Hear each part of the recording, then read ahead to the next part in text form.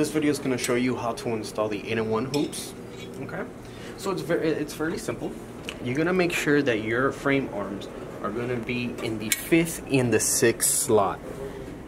Okay, so you go 1, 2, 3, 4, 5, and 6. Just how your regular hoops will go in. Okay, once you have your arms correctly in the correct slot, this is the main frame for your 8-in-1. Okay, if you notice, you do have a knob right here.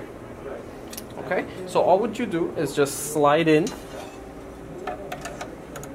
the hoop, just how you would with your regular green hoops. Okay, and once you do, just make sure that it's nice and tight here. If you need to adjust, you could always loosen up. Make sure it goes in so you can keep it nice and tight so it doesn't shift on you while you're embroidering.